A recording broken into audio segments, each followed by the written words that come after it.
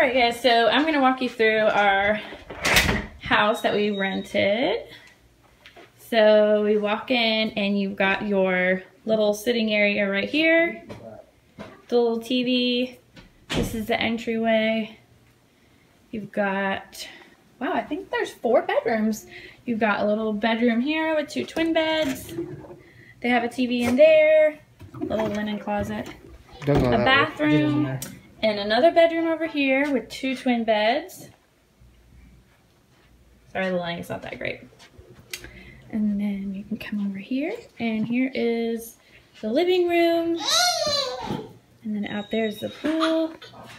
You got the kitchen. We've got, hold on a second. Then we've got another bedroom in here, which I thought was the master. This could be like a little mother-in-law suite. I don't know. Little second master. But over here, you have the actual master, which has the big king-size bed, the TV, dresser, and you've got a bathtub in here, master suite bath. That one's locked. There must be something in there. And then a little closet in here. So, and Sophie's just making herself at home. And we've got a pool outside. You can get to it out there. Stuff out there. So we'll have to show you guys the pool. But we're really excited. We're so happy. This house is huge. It's beautiful. Really beautiful. So then, oh, I'm not showing you the kitchen. Here, we come around this way so you can see. So pretty. So there's the kitchen. And there's that sitting room. Got laundry. And then their garage. Oh, you can't pull in their garage. Okay.